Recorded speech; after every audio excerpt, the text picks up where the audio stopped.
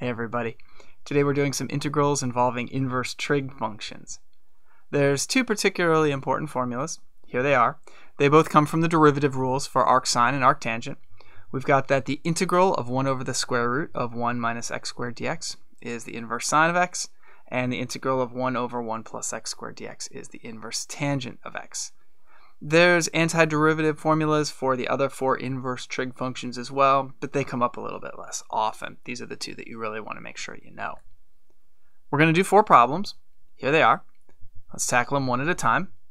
Problem 1, integral 2 over the square root of 1 minus 9x squared dx. So I see the square root in the denominator with 1 minus something squared. So this is looking like an inverse sine kind of integral. The problem is that we've got a 9x squared there instead of just an x squared. So we want to do a u substitution, and we want to do a u substitution that's going to remove that 9x squared and replace it with x squared. The one we want is u equals 3x, because then u squared is 9x squared, and the denominator will be exactly what we want. Once we make that choice of u, the next couple steps are mechanical.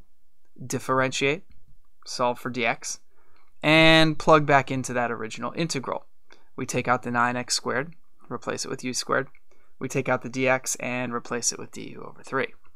So now the 2/3 factors out, and we've got the integral of 1 over the square root of 1 minus u squared.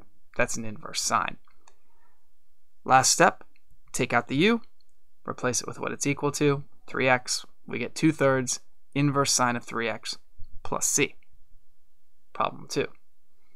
Integral sine inverse of x over the square root of 1 minus x squared dx. So this is a more straightforward u substitution.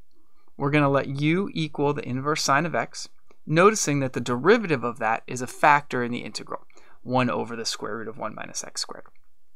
So let's do it. Let's differentiate, solve for dx, and then plug into the original integral.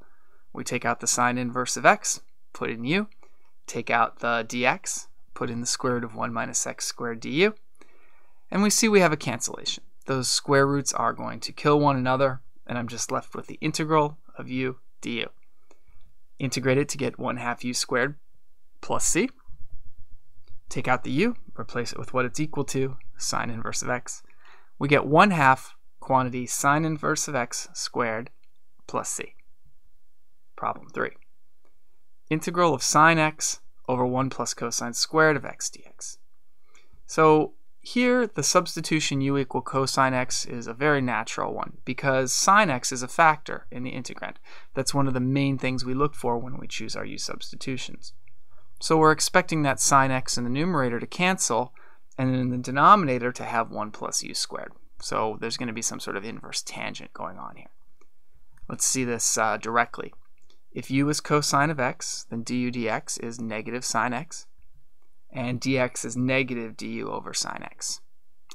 Plugging back into the original integral, that sine x over 1 plus cosine squared x dx becomes negative sine x over 1 plus u squared times du over sine x. And then of course those sine x's are going to cancel as we expected. Now that integral of 1 over 1 plus u squared is an inverse tangent. So negative inverse tangent of u plus c. Last step, take out the u, replace it with cosine x to get our final answer. Negative tan inverse cosine x plus c. Problem 4. Integral of 3 minus 4x over 1 plus x squared dx.